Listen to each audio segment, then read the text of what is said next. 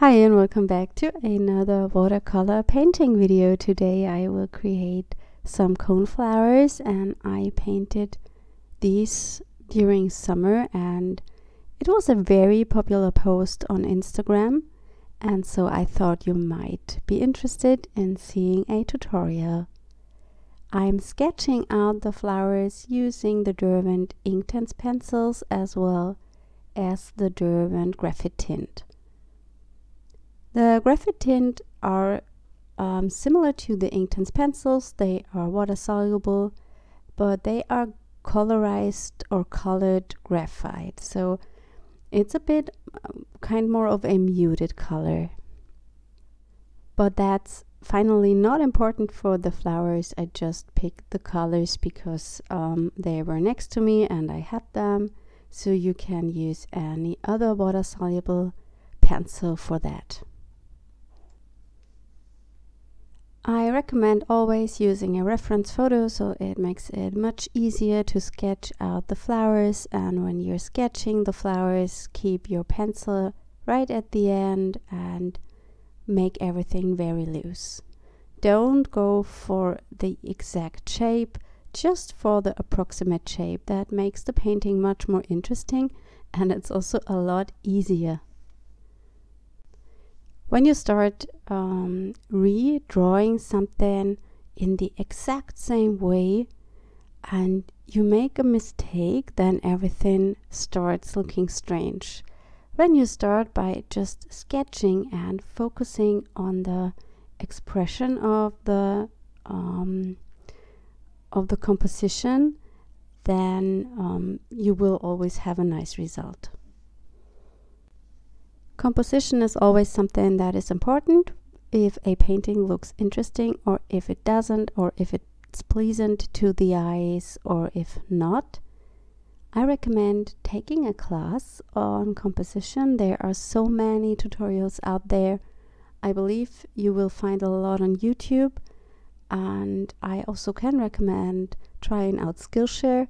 Also for watercolor, Skillshare is a really great platform.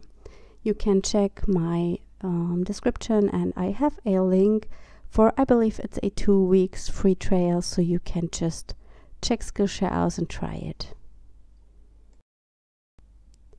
After sketching out the flowers, I'm going in with my watercolors, and I'm starting with a purple color. It's a pastel color from St. Petersburg, the White Knights. And I just start, and as always, I keep some white areas. Don't put the color everywhere. As every watercolor video, I'm painting here in real time for you, so you can maybe follow along and do the same painting. I can't tell you exactly which colors I'm using because it is way too time consuming to check that for each video I'm doing. So please forgive me that, but I think it's not so important which exact paints I'm using. It's more important is the process. I know that this yellow is the Naples yellow that I'm using because it's one of my favorite colors. I really love it. It's not a transparent watercolor, but it's so beautiful and it works perfectly with the violet.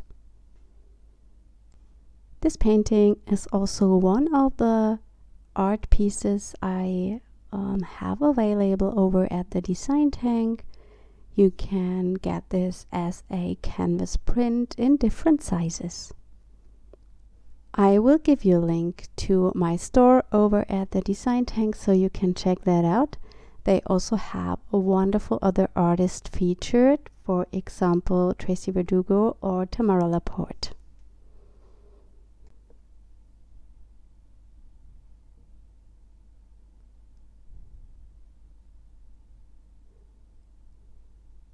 The paper that I'm working on is 100% cotton watercolor paper.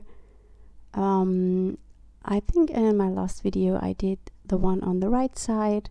I will link that up in the upper right corner, and you can check that out if you haven't already.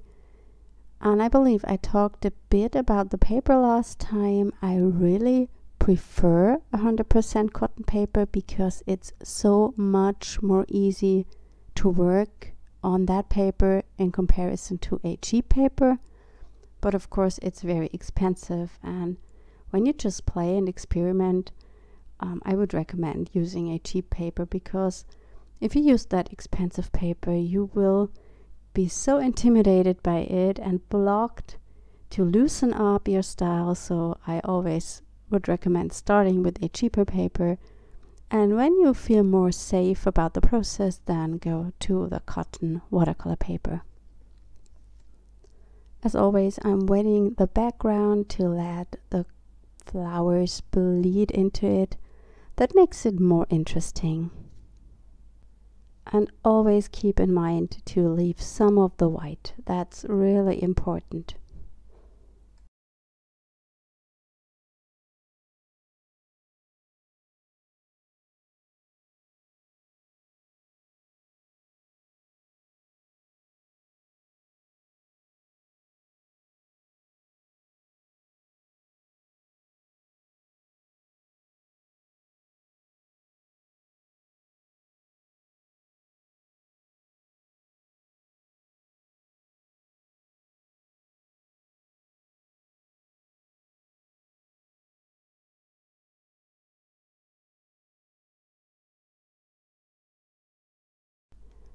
The greenish blue color I'm using here for the leaves, I believe it's a mix of the Van Gogh dusk green and the ultramarine blue. I love those two colors mixed together. It's a super nice and interesting color. And I believe also the violet I've used is the dusk violet from Van Gogh. If you're interested in the watercolor palette I am most of the time using, I have a video for that also linked up in the upper right corner, and there you can watch me setting up the palette. And I also talk a little bit about the paints and the reasons why I'm using them. I am so sorry that the camera makes the painting so light sometimes. I think it catches my brush in the focus or in the measurement area, and then it just brightens everything up.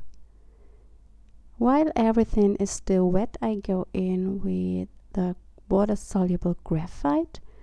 I believe it's an 8B. It's a really soft pencil. It's from Faber-Castell, and I just used these because I don't have tested any others, and I have these and they are really nice. So I got asked which brand I'm using, and that's just because I got those. I believe there should not be much difference between the different brands. When I'm going in with the water-soluble pencils, I always make different lines, thinner and thicker ones. That makes it also more interesting and not so stiff.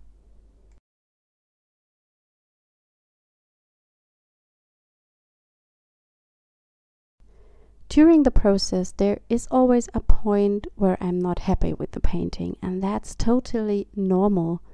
That's, I believe, almost every watercolor artist knows about that. There are stages during the process where the painting looks ugly and looks flat and looks boring.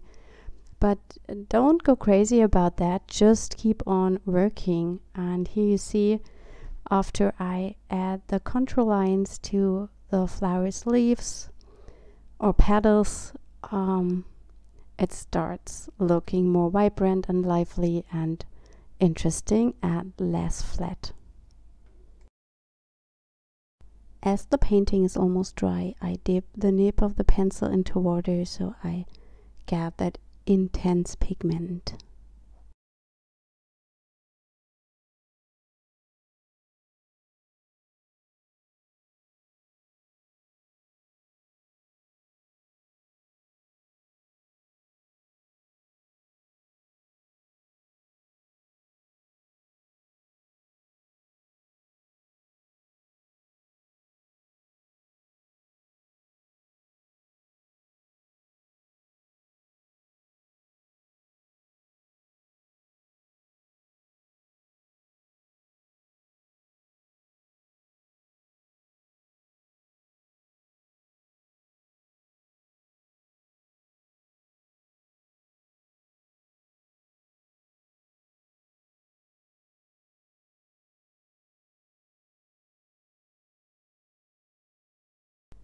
And this part is my favorite of the whole process because I love playing with my painting. I love adding details, and sometimes I tend to overdo it, but I think that doesn't matter. Every process is a learning process, and with every time you paint, you will get better.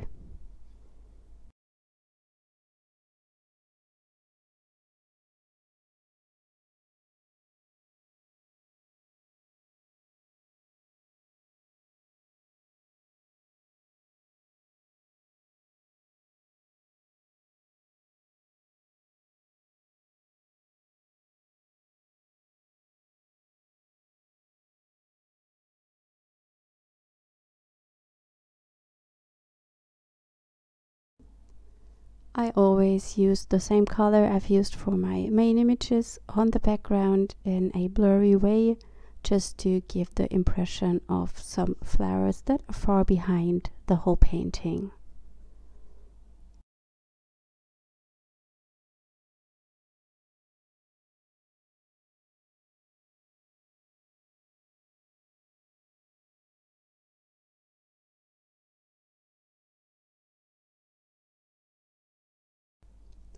I also always have a mix between the wet and wet technique and the wet and dry technique, because I think it gives you more dimension when you have some of these well blended areas against harder lines. That makes everything also more interesting.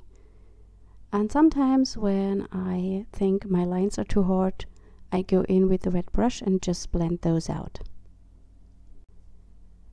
What I did here is also something you have to be a little bit brave. Add in this intense red is a step that can maybe ruin the painting or take it in an area or in a way you don't like it anymore. But I think here it makes everything pop, and I think it was the right decision to go in with the red. I also intensify the centers of the flowers a little bit more, so they work better with the intense red.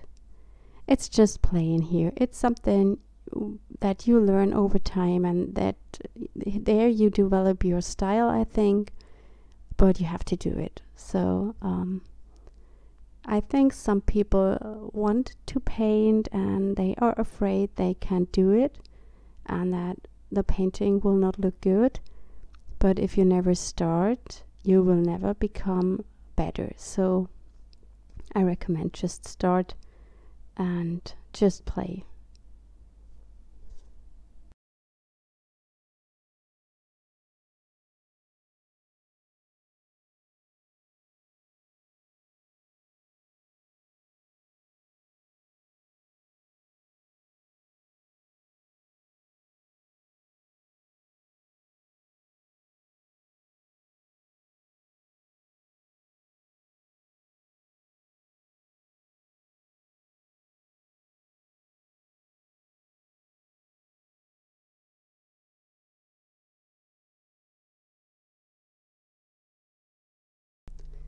To finish up the painting, I'm adding some color splatters when everything is dry. That makes it look even more interesting, and I love the texture you get. And that's my finished painting for today. I hope you enjoyed this, and I hope we will see you next time. Bye.